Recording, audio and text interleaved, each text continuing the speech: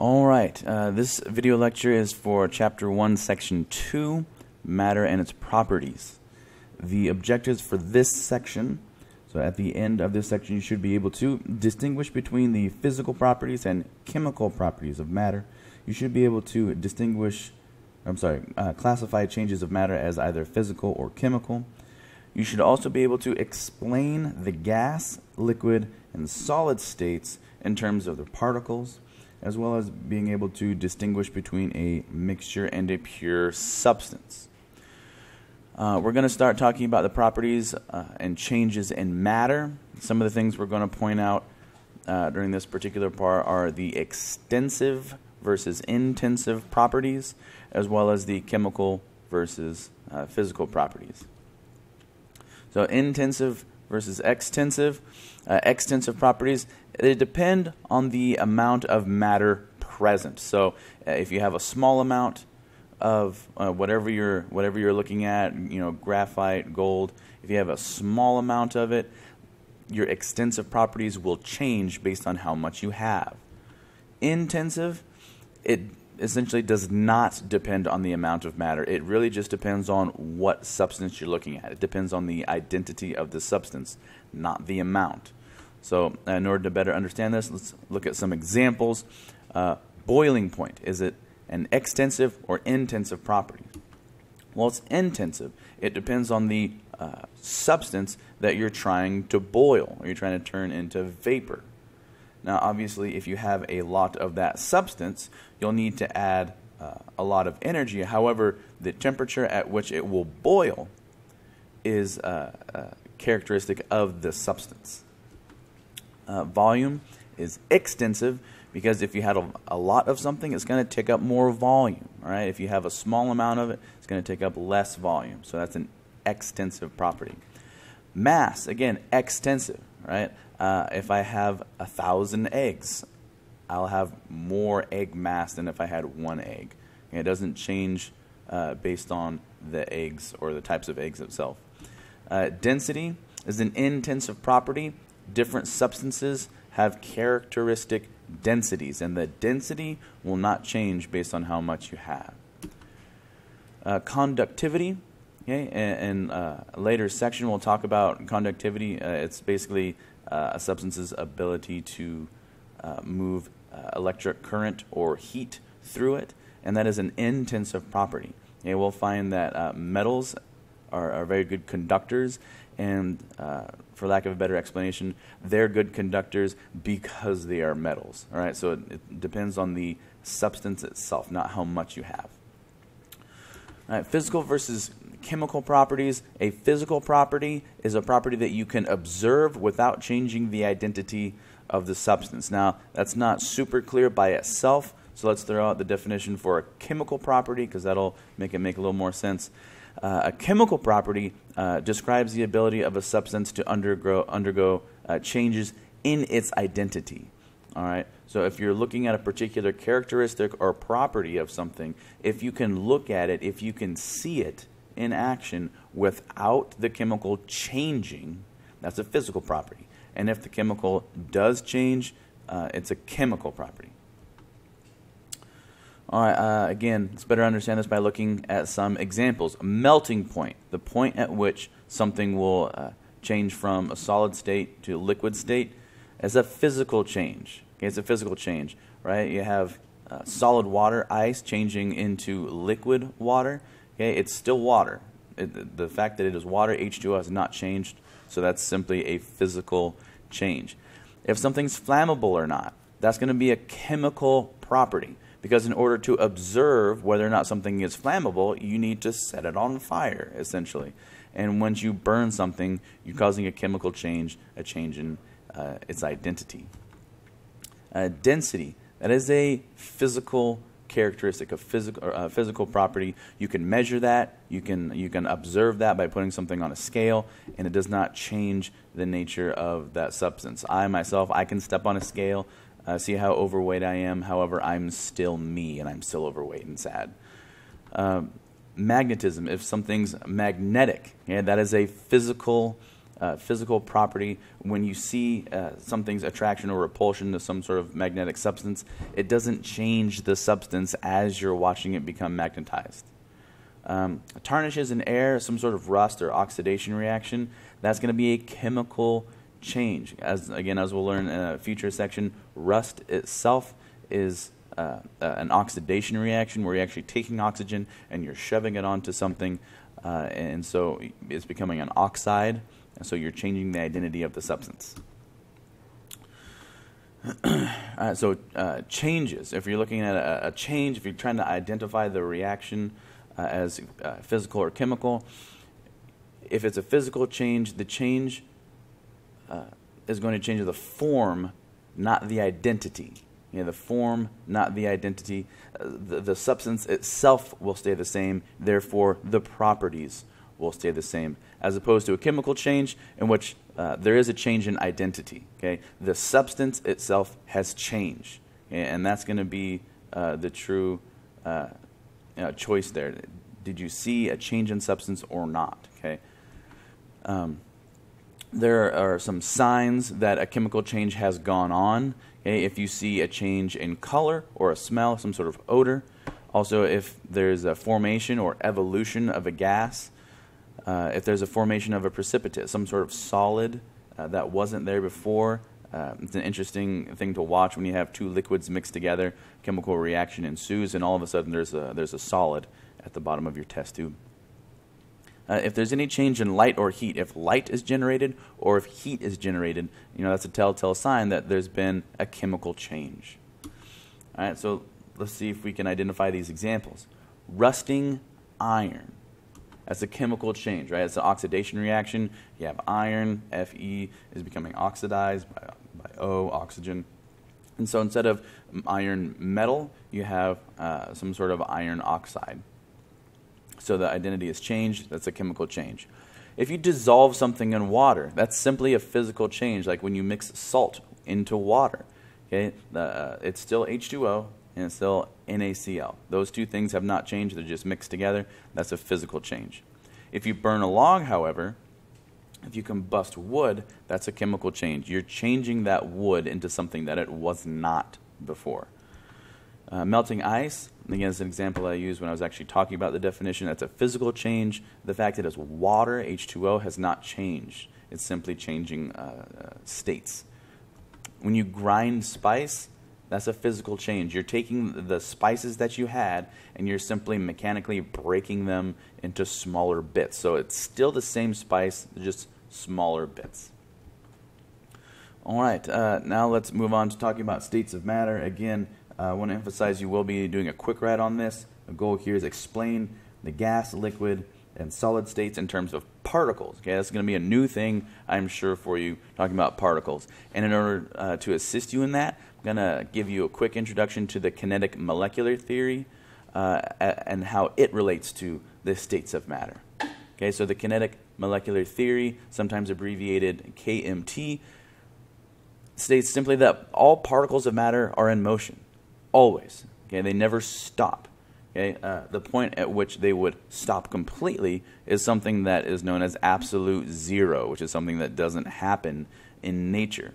So in nature, things are always in motion. The extent to which they're in motion is what gives us some characteristics, some properties to observe.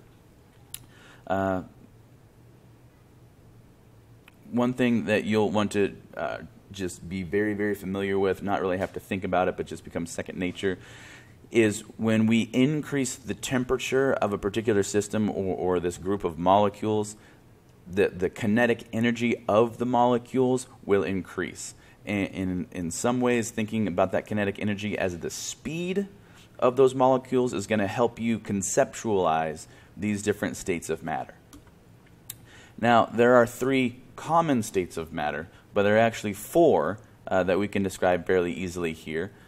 The first one being solids. Again, we're going to talk about this in terms of how much kinetic energy these things have. So it has a very low kinetic energy. The particles are in a fixed shape and a fixed volume. Okay, they cannot move around. They're fixed together and very static. However, the particles are still moving. right? Now, if they can't move around, right, which is why it has a fixed shape or a fixed volume, how can they be moving? It's simply a vibration, okay? They're vibrating around a fixed point, okay? But they can't break that particular structure.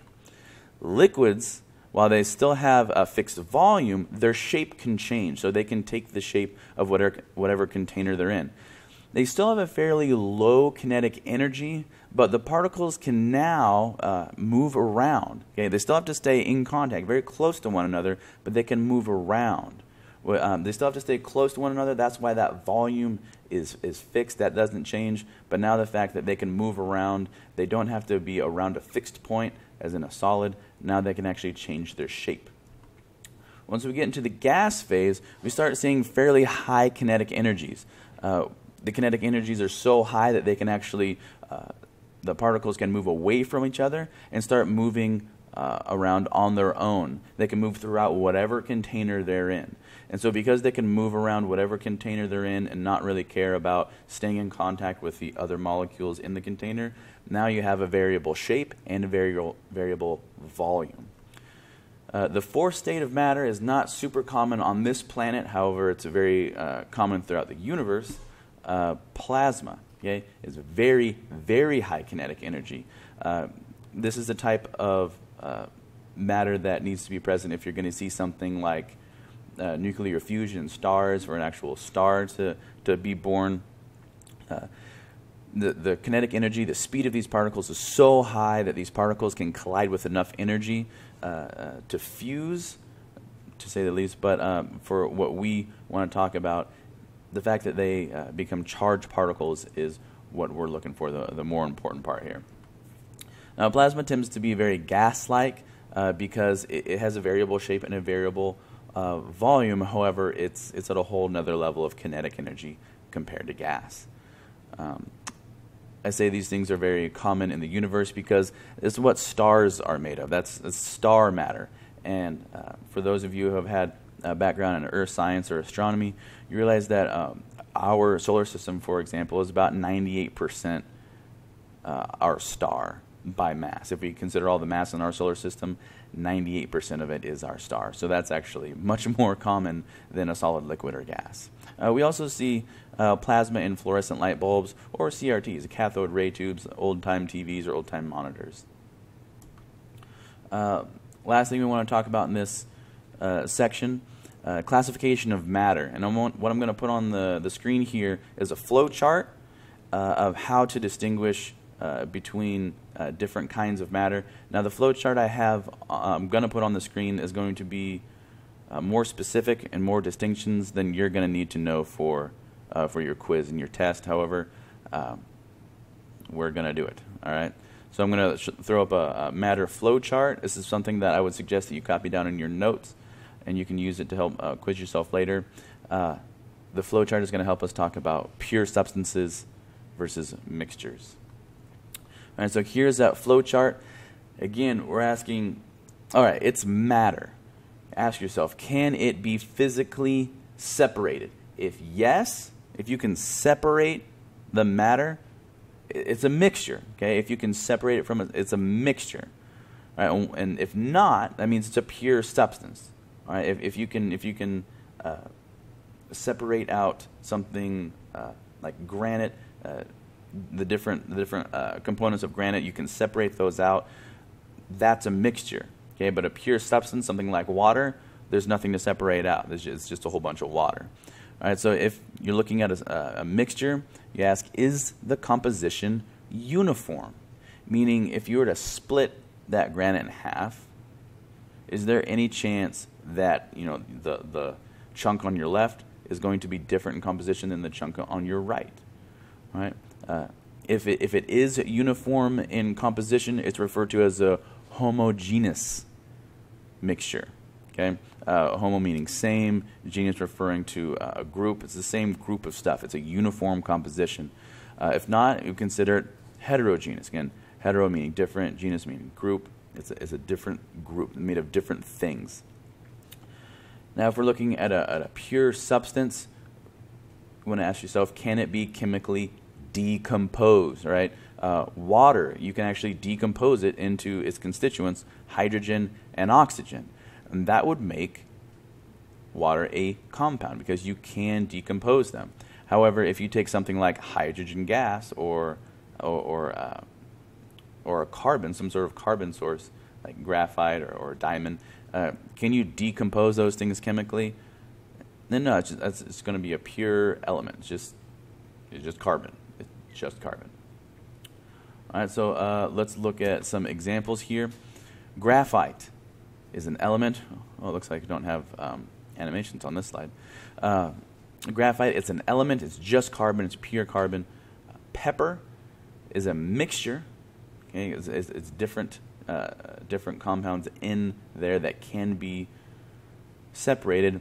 Also, you can take a bunch of pepper, separate it out, and you'll actually have different amounts of the substances that make up pepper in either hand. When you go in to like take a handful of pepper, okay, if you have just like a huge vat of it, take that handful, take a second handful, it's going to be a different proportion of compounds in there. So that's a heterogeneous mixture. If we look at sugar, something like sucrose, that's going to be a compound. It's going to be carbon, hydrogen, and oxygen. So all those things could be decomposed. Okay, sugar can be burned. It can be combusted. That's one of the things you do in cellular respiration.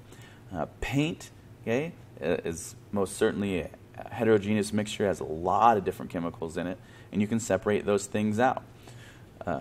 Soda water is going to be a solution. Okay? You're just going to have water, and you're just going to throw in some carbon dioxide to make a soda water. All right? Those things don't combine. Okay? They just physically combine. They don't chemically combine. So that's just a solution. Examples of pure substances, things like copper wire, aluminum foil. They're just copper and just aluminum atoms. That's all they are. So that's an elemental substance. The other kind of pure substance is going to be a compound composed of two or more elements in some sort of fixed ratio. Yeah, remember, definite composition, the law of definite composition. It's going to be on the next slide. But properties differ from those of individual elements. All right. Example being table salt. If you take sodium by itself or chlorine by itself, they have very different characteristics alone compared to when you combine them, okay, into sodium chloride or table salt, which is something that makes my food delicious. In law of definite composition, a given compound always contains the same fixed ratio of elements. It's always the same ratio. If it's a different ratio, it's a different compound. Law of multiple proportions is something that came a little bit later. Elements can combine in different ratios to form different compounds. For example, if we have something like carbon monoxide and carbon dioxide, they're both carbon and oxygen. The only difference here is what ratio. Okay, is the ratio of carbon to oxygen 1:1, or is it 1:2 as it is in carbon dioxide?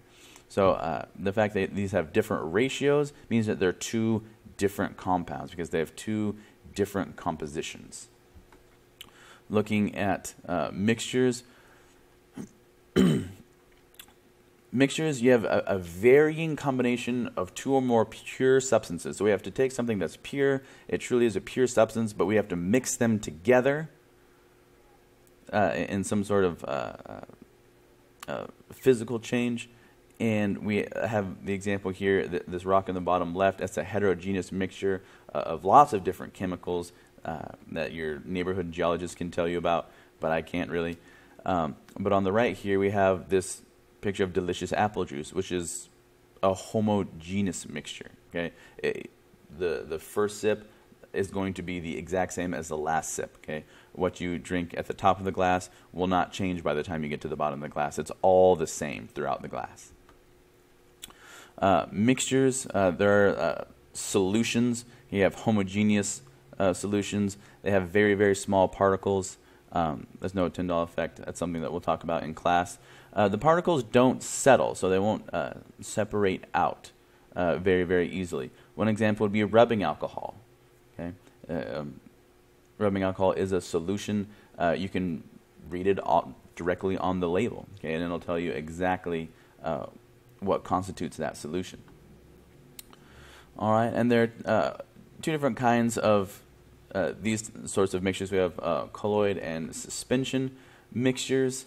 I'm not going to spend a lot of time on these, but just in case this is something you're wanting to pursue, I'm going to throw up some examples of each. Mayonnaise being colloid, muddy water being suspension, fog colloid, salt water solution, and then your good old Italian dressing is going to be something like a suspension.